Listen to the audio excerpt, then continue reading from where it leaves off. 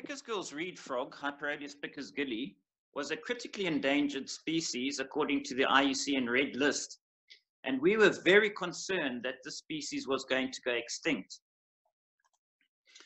We therefore developed a biodiversity management plan for Pickersgill's reed frog, and this was gazetted in the Government Gazette in June 2017. And Isabella KZN Wildlife, for whom I work, was designated as the lead agent for the implementation of the plan. The overall goal of the biodiversity management plan is to improve the conservation status of Hyperoleus pickersgilli, ultimately to least concern, and improve its protection as part of meeting international biodiversity objectives. In other words, the HE targets.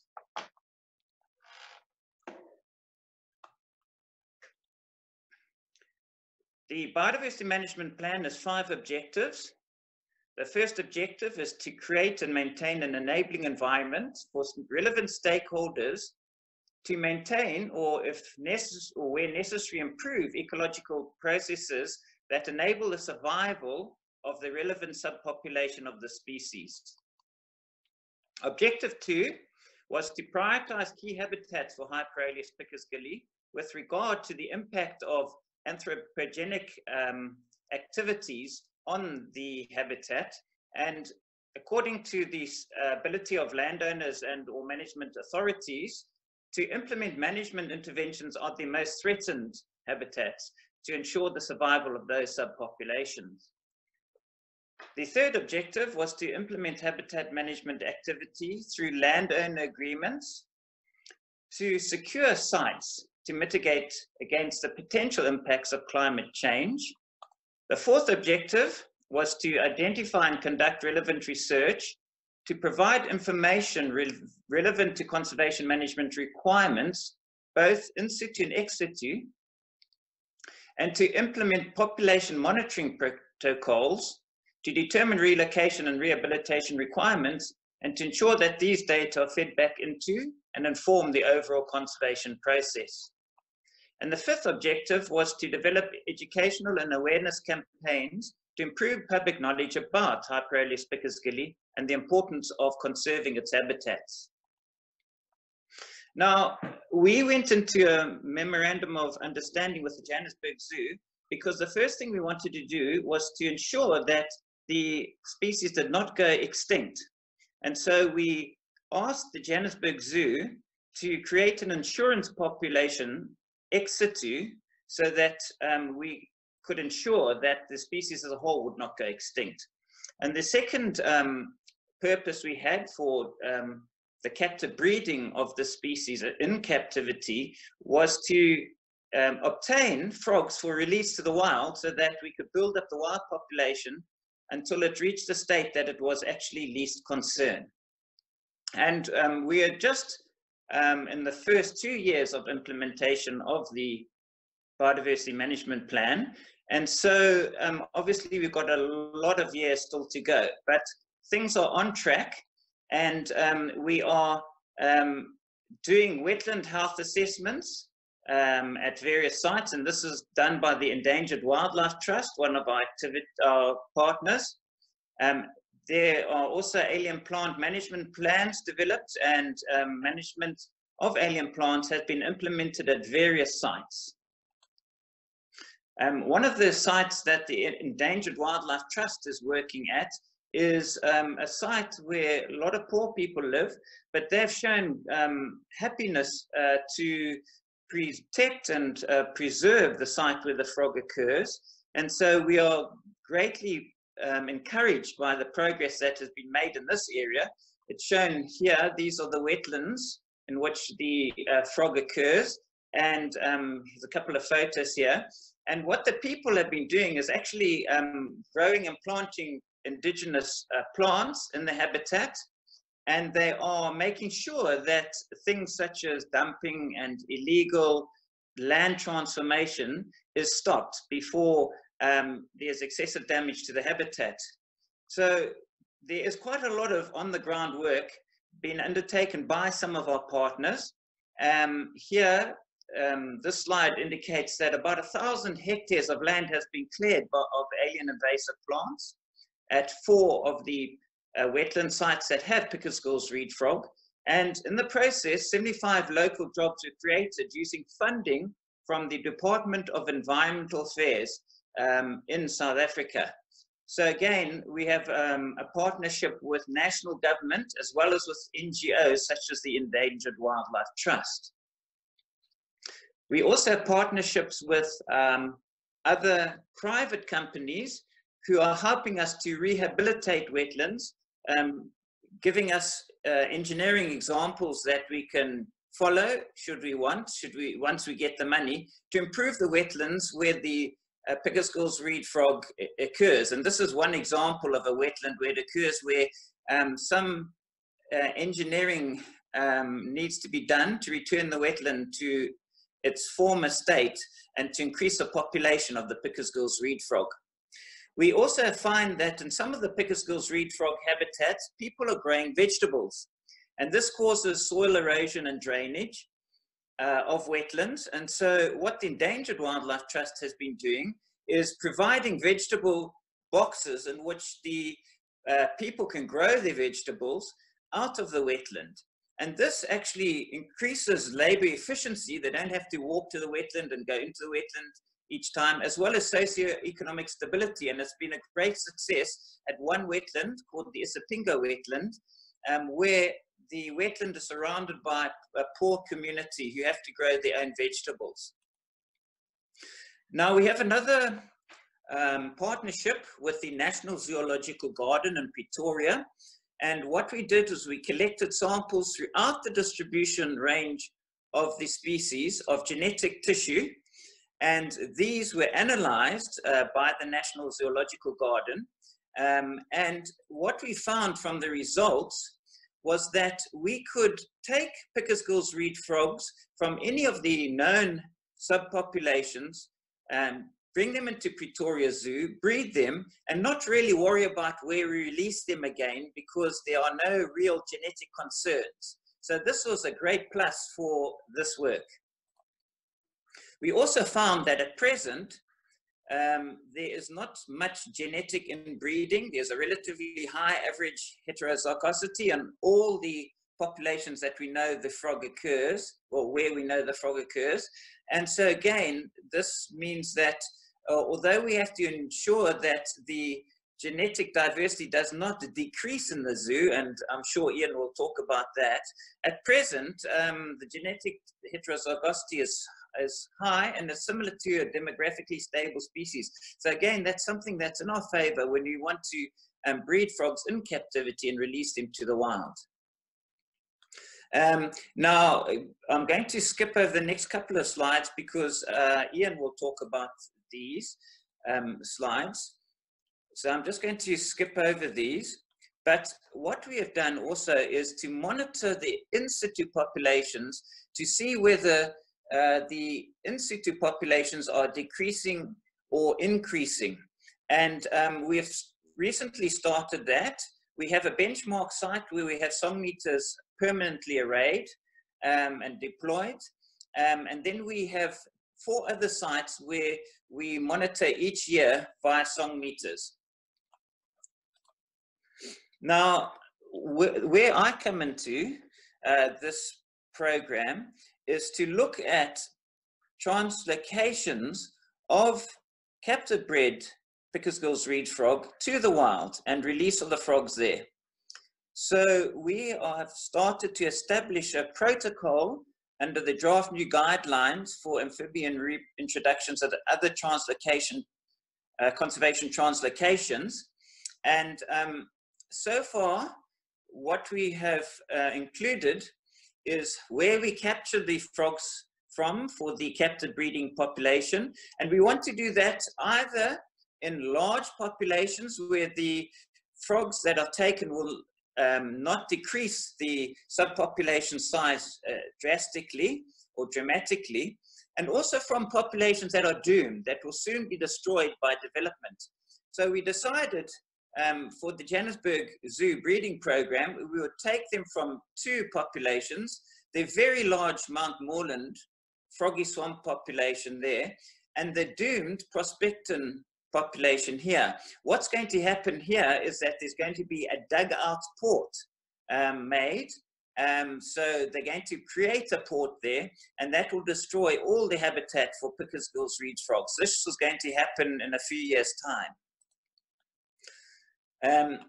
Again, Ian will talk about the captive breeding population biosecurity features, but what I wanted to say was that chytrid fungus testing is done by the National Zoological Garden, and we collect samples in the field at the site of capture, and again when the frogs arrive at the Johannesburg Zoo, and Ian will talk about that further. What we found in terms of chytrid fungus is that, and again Ian will probably talk about this, but in the in-situ population it's very low, the prevalence of chytrid fungus, and in fact is only about 1.1%, whereas in the wild we found that chytrid prevalence was about 5% in the wild population of Hyperoleus pickersgilli. Now,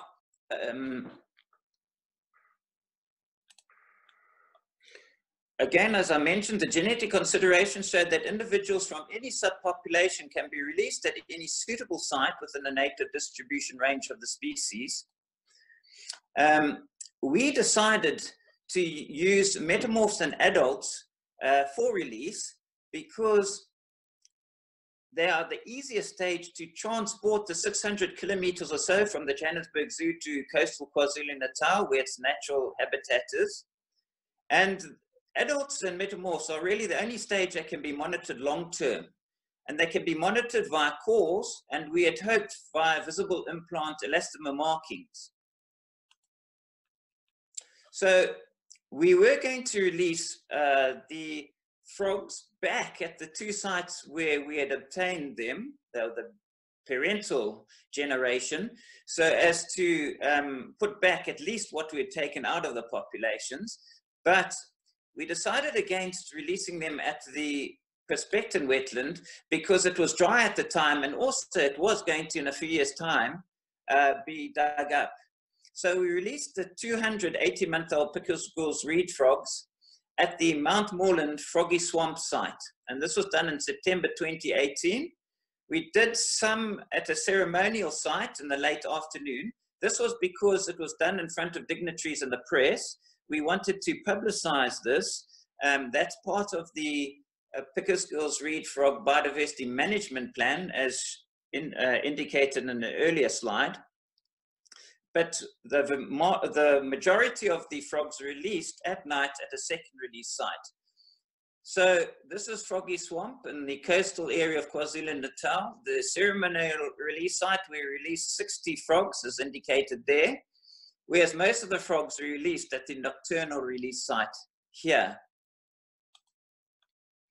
At the nocturnal release site, we monitored on several occasions to try and observe the marked released frogs. Now, the frogs were released with visible implant elastomer in their thighs of a certain color depending on where they came from, either Mount Moreland or prospectin. And so we went out and walked transects through the nocturnal release site area, trying to find these frogs. And in fact, we couldn't find any. And we don't know whether this was because the frogs had dispersed, as does sometimes happen, whether the visible implant elastomer had come out, that the skin maybe had not healed and that the elastomer had come out, or whether the young frogs that are not sexually mature at 18 months old were actually hiding in the undergrowth. We're not calling because already there's a large population of mature adult males there, and so we just couldn't detect them and therefore find them again. We've only observed one of the released Pickersgill's reed frogs so far, and this has been at the ceremonial release site. So again, we have to go back and monitor this summer, which starting now, the rains have fallen, and see whether we can find any more of the marked frogs.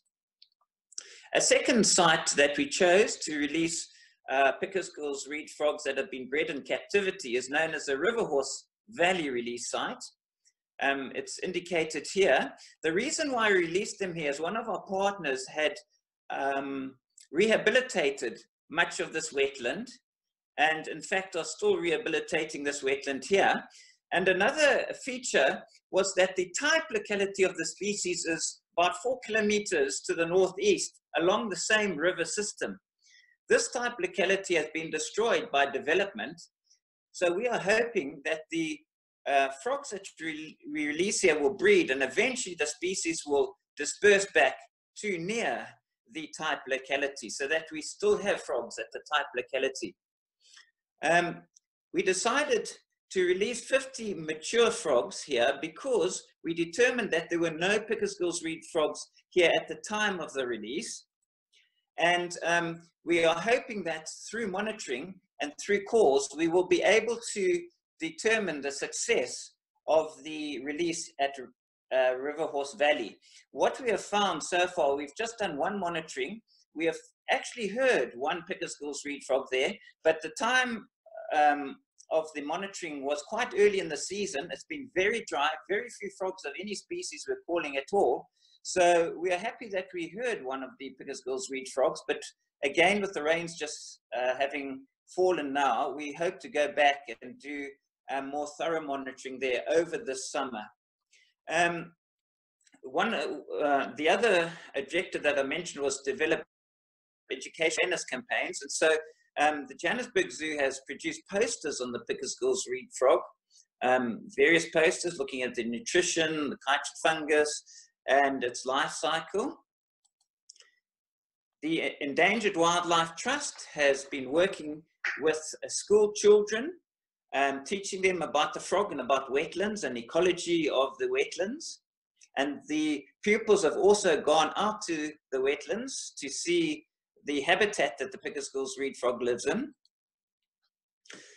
The Endangered Wildlife Trust has also been looking at nature guide learnership and development of a KwaZulu-Natal frog route where people can be taken to see these frogs, to the habitat of the frogs and to see them. And also the guides know about the other frogs in the area, so they may actually derive some economic benefit from that as well through tourism.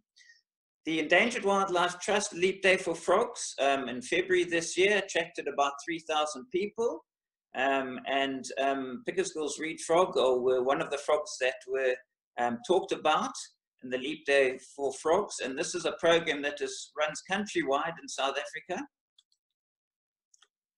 And we've had various media coverage, both social media, and Facebook, Twitter, Instagram, and that type of thing, online, and also in television, both national, South African television, and international, such as CNN, and also in newspapers. So we have tried to publicize the implementation of this biodiversity management plan for Pickersgill's reed frog widely. So yeah, that's it from my side, but what I do want to say is that the Johannesburg Zoo has been crucial in this biodiversity management plan because they have provided the insurance population, they've developed an insurance population, and they are also providing captive bred frogs for release to the wild. And so I'm very happy with our collaborative partnerships, particularly with the Johannesburg Zoo, but also with the other partners such as the Endangered Wildlife Trust and the National Zoological Guard. Thank you. All right. Hi, everyone. Thank you for this great opportunity.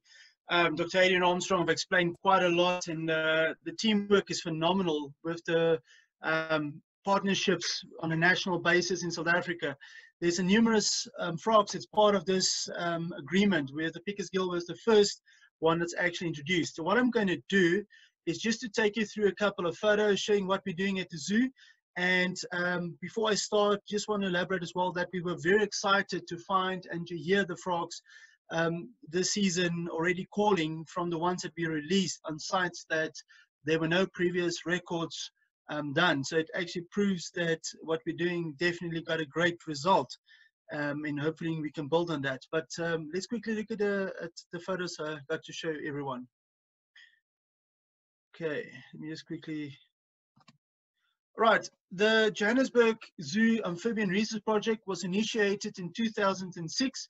So it's already a 13-year project. It was after the information came through after the Panama scenario with chytrid fungus, and then the zoo decided to basically dedicate resources and commitment to the conservation of amphibian species and to establish insurance populations for South African amphibians.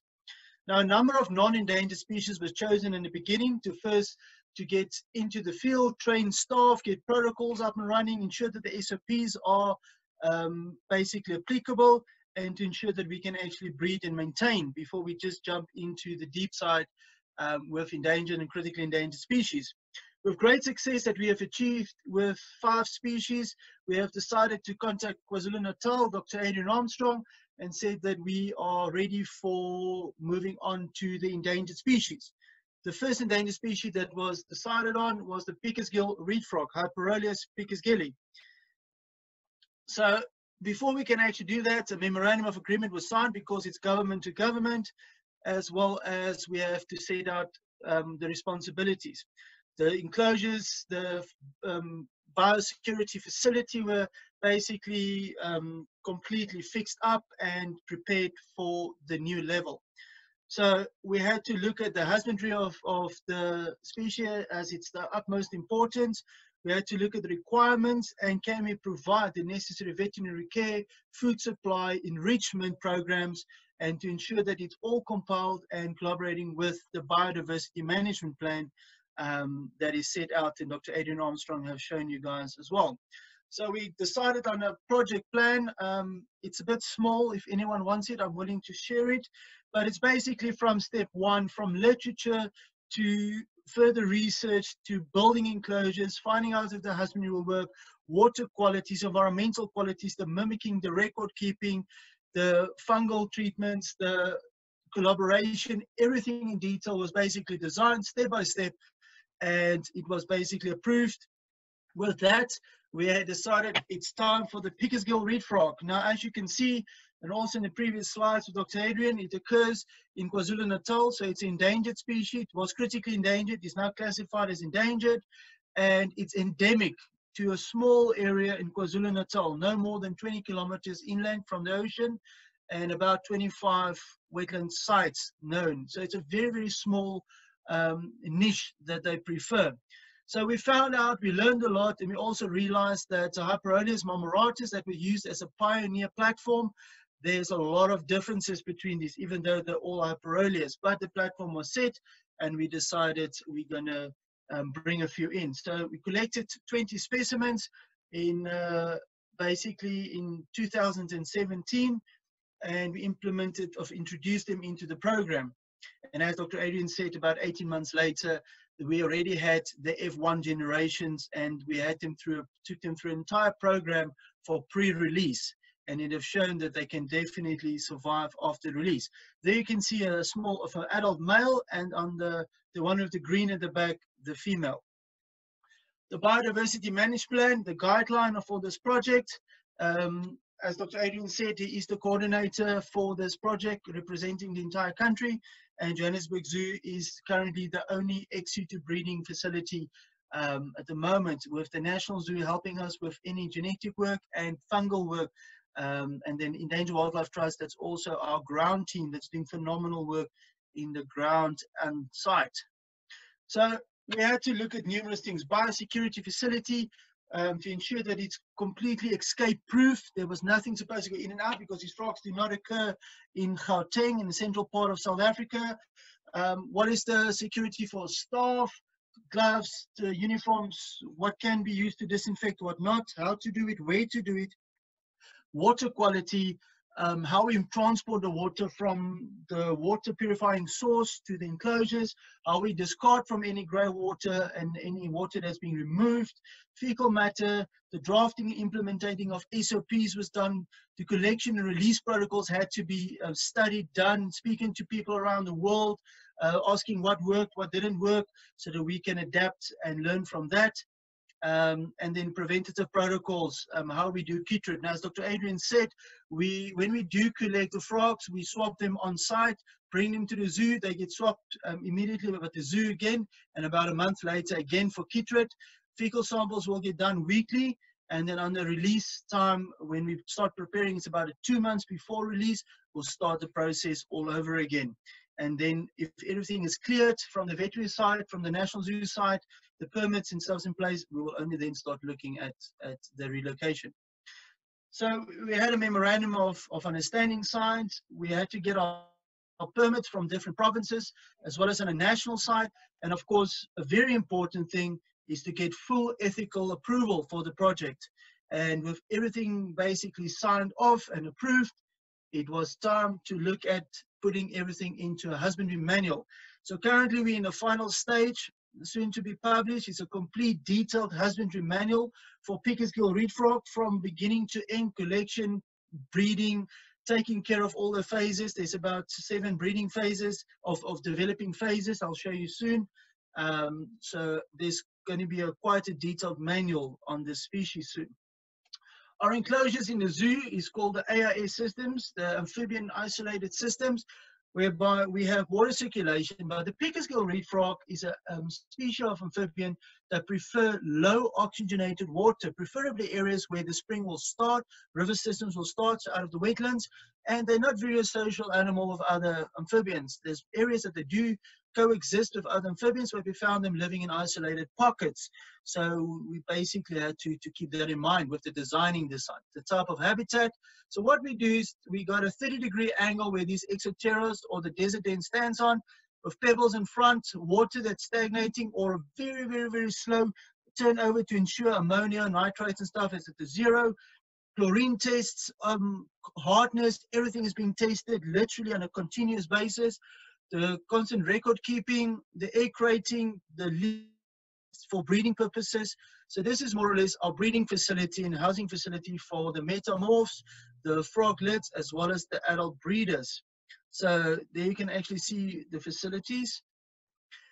We also use jars for translocation. It works out quite well. We put a very thin paper towel inside, sprayed with RO water at room temperature, as well as then mark it with small air holes in the screw-on lid, and we can quarantine specimens like this, as well as move them for the 600 kilometers from KwaZulu-Natal to Gauteng and back by road, and it works quite well. We have never ever lost a single specimen by using these, so we definitely know the jars is a very clean thing. We do change the jars on a yearly basis, so we use them for 12 months and then we basically have to obtain new ones just for biosecurity purposes. However, when we translocate these, we need to be very careful because carbon dioxide is a big problem. So we don't keep more than 5 to 6 specimens, adults in a jar, and we constantly clean by basically wiping out, spraying new RO, and just ensuring that everything is clean inside. So it does work quite well. It's also a very secure way. Field work, there's a lot of monitoring and expeditions that took place. There you can see the Mount Moreland area and the Prospecting area Dr. Adrian spoke about, and teams that working at night.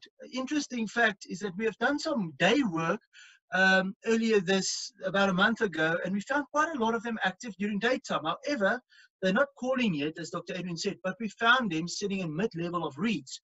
So it's definitely a scenario that these frogs are active right through. It's not only at night we will be able to find them, because the areas, the wetlands is quite dense and it goes quite deep. So the juveniles are staying right at the bottom where the adults goes to mid-level higher.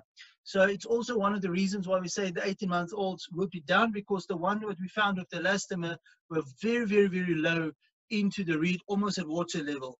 And it's extremely difficult to move through these habitats. So there you can actually see us doing all the field work. So more collection, you can see when we do field work, some of the areas that we go into, They don't like the flowing river of the open rivers. They're more into the very dense reed areas. As you can see the photo on top, there's a zoomed in photo at the bottom. And then when we go out, we do full surveys of identification of the geology, the vegetation, any other living creatures that we can find, water quality, chemical and bacterial that we study that site, and we take samples back. So that's what's everything that's happening even before we start looking for the amphibians. Plexus in the zoo, when we brought the first few ones back, automatically there was a bit of stress breeding, but we also have learned how to stimulate to encourage breeding during times. They have not lost the internal clock, but there you can see. Now what we have found with this eggs is usually they will go on plexus and she will lay the eggs and spermination takes place. However, we have seen where the female lays the eggs and she almost go fetch a female, a male, bring him back, and then fertilization takes place. But we've also noticed where a female will lay eggs when there's a lot of calling, but the male will go and actually fertilize the eggs afterwards. So we are doing further studies on that as well, and all those eggs actually do hatch. So there you can see more photos basically zoomed in. There's quite small frogs of the plexus that's taking place. Some of the eggs, so we remove the eggs, they lay it on the glass or the reeds, never in the water, and then we carefully remove it, put it on these Strelitzia leaves, and interesting fact is 6 to 8 days. Today was a very lucky day for us. Our first batch of eggs hatched this morning from this season, and we basically out of 100 eggs, there's one that still need to hatch, and 85 already hatched into healthy tadpoles. So clutches is usually about 100 fertile eggs, with about an 80% hatching rate. Most of the ones will develop into males. So some of them 70, some of them will go up to 90% males. The rest will be then females. It's very difficult to determine sex for the first 6 months. Only after 6 months, we'll be able to see male and female. But the eggs will basically maintain at a high humidity, but not in water. And as they hatch, we will then separate egg and the tadpoles out of the gel, and they will be placed into tadpole jars, where they will be a tadpole in our definition for 2 days and change into developing tadpoles for another 6 weeks. The one on the right, you can see it's already embryo eggs. There you can see the hatching taking place, and the photo on top was actually taken this morning, a zoomed in photo from a few hours old tadpole that hatched. The photo with the small little tadpoles, that is also basically from this morning. There you can actually see 0 to 1 day is basically classified as tadpoles. 24 to 48 hours, they change color into more beige, and then 48 hours to 6 weeks will be developing tadpoles. You can see the color is completely different. They'll start swimming on the sides, also upside down. Lung development will start within the first 2 weeks already, as well as then as the leg starts developing. You also find that the fecal matter will be curled in the beginning phases and go more straight as the tadpoles grow older.